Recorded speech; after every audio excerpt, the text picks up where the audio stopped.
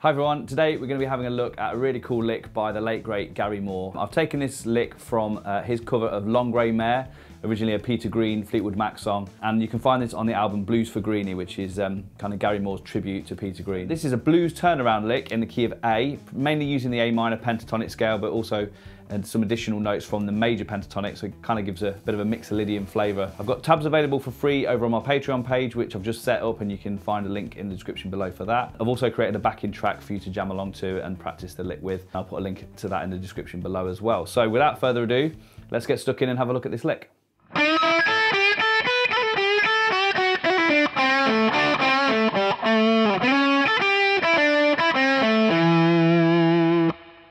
Okay, so this lick is predominantly out of the A minor pentatonic scale, position 1. That's here at fret 5.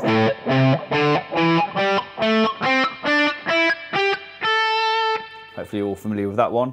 But it also uses additional notes from the major pentatonic, which you may be less familiar with.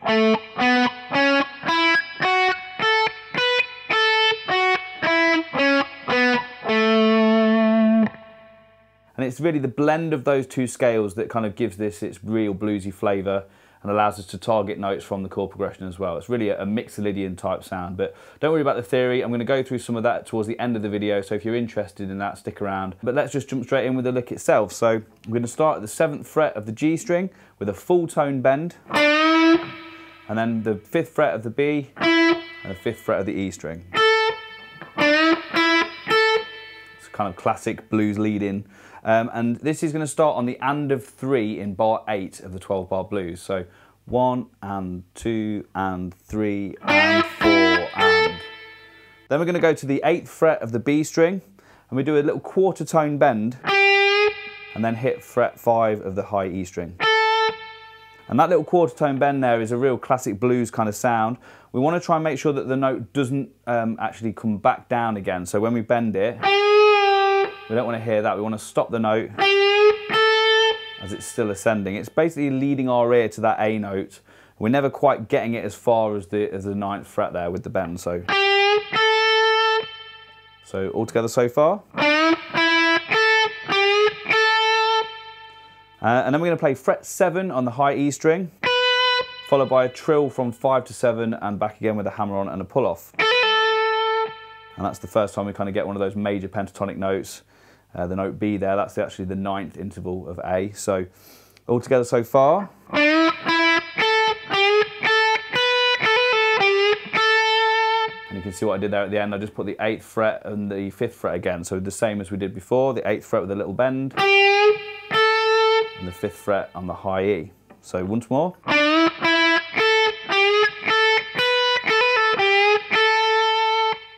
And then we're going to come to the 7th fret of the B string and we're going to do a bend up to the 8th fret of the B string. That's another one of our major pentatonic notes there. What we want to do here is stop the bend again at the top to release it, to then play the 7th fret normally. The way I do this is to put the pick back on the string at the top of the bend. So pick, put the pick on, release the bend, and then pick the note straight. And then we've got another trill from 5 to 7 on the B string with a hammer on and then a pull off back to the 5th fret. So all together so far.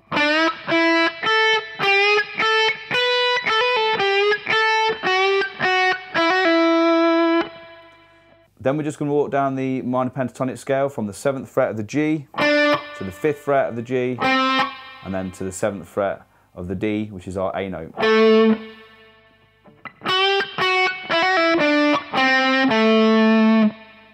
And then we come and do a double stop on the 7th fret of the B and the G strings, and then a double stop at the 5th fret of the B and G strings, and then 7, 5, 7 on the D.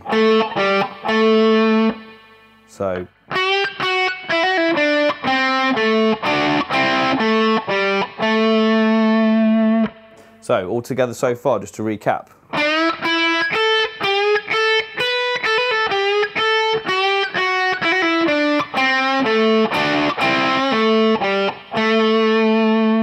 Then we're going to come to this kind of the last part of the lick, and we're going to be playing the 6th fret of the G string, and this is again one of those major pentatonic notes. We're going to slide into that note. We're not really having a specific starting point for that slide. Just going to slide into it, gradually applying pressure as we slide up. You want to start from probably a couple of frets back, but only hearing the 6th fret.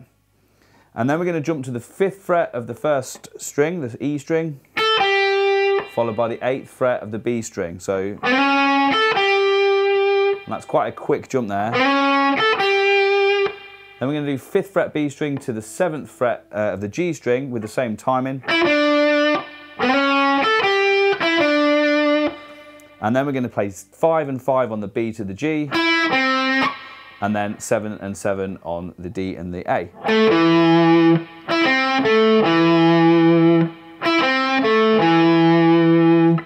We're actually going to do a roll from the B to the G string there. It's important that we keep these two notes separate. We don't want them to bleed into each other. So we're going to start with a slightly flatter position with that finger than normal. And then with the kind of roll of the wrist and hand, you roll the finger onto its tip. And then we're going to do the 7th fret of the D string. And I tend to play those with 2 separate fingers, the 3rd and the 2nd, but you could of course roll that as well with the 3rd finger. So for that last part again.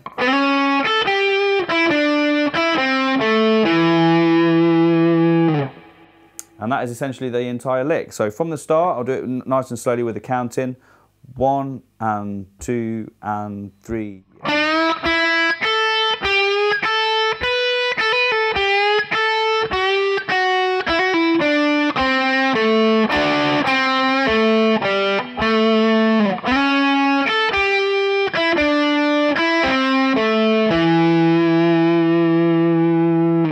And a little bit more up to speed. 1 and 2 and 3.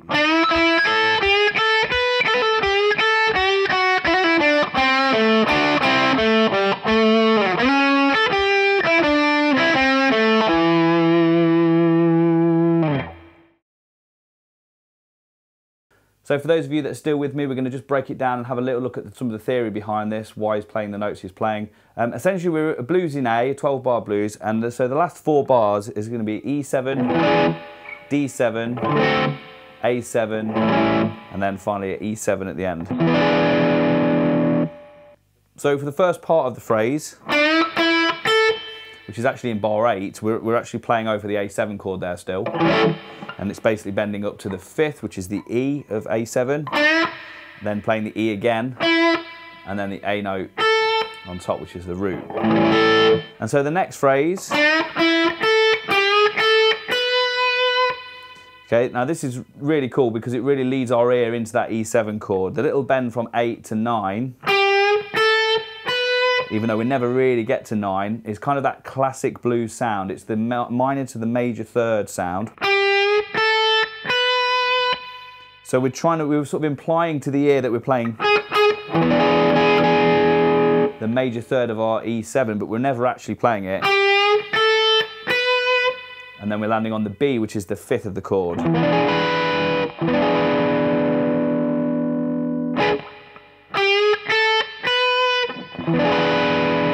So hopefully you can hear how that really, really outlines that chord change there. Now we get this next section where we do the little bend there, and on the 7th fret. Now that is really going to be outlining the change to the D7.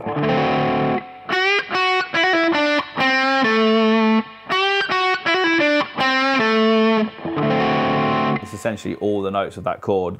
Major 3rd, flat 7, 5th. So I'm just going to play up to that point, see if you can hear those chords underneath what I'm doing.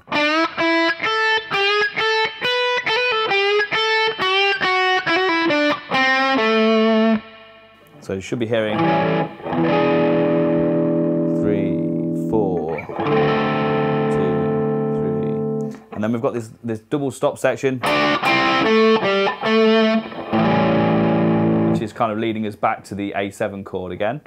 And then we're hitting the C sharp, which is the major 3rd, of course, of that A7, to the flat 7 of the A7. Great sound. And then this last little run. takes us back to our E7 chord. So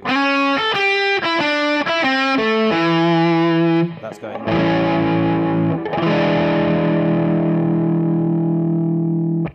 Okay, so all together, let's see if we can hear the chords now underneath what we're doing. So.